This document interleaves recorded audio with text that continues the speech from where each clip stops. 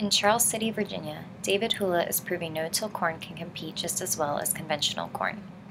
The previous corn yield world record holder, which he achieved in the National Corn Growers Association's 2013 corn yield contest with 454 bushels per acre, has been steadily hitting corn yields above 300 bushels for years. At the 2015 National No-Tillage Conference last month, Hula shared some of his high-yielding corn secrets. Here's a brief overview of what Hula calls his farmer's hand to success.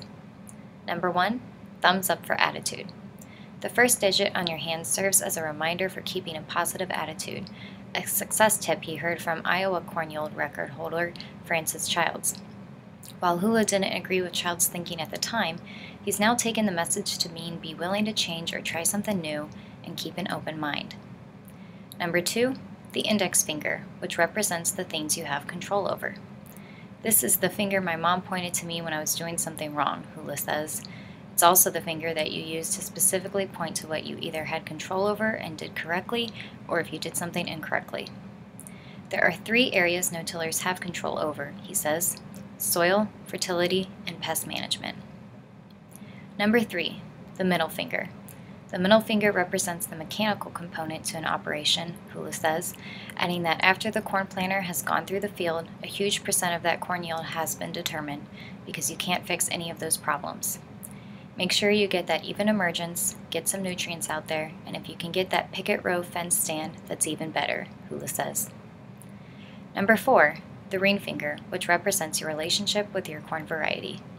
Picking the right corn variety is like finding your spouse, Hula says. It is emotionally driven, and if done right, can be rewarding. If done wrong, it can be very costly. He adds that once the planter leaves the field, it can't be fixed, so if a no-tiller picked the wrong hybrid, it's over. Finally, the pinky finger stands for management. It may be little, but it's vital to success, Hula says. I'm task-oriented. I develop a plan, I execute it to the best I can, and I'm going to adjust it. And then, at the end of the year, we evaluate it. We try to analyze the data as well as we can to improve for next year.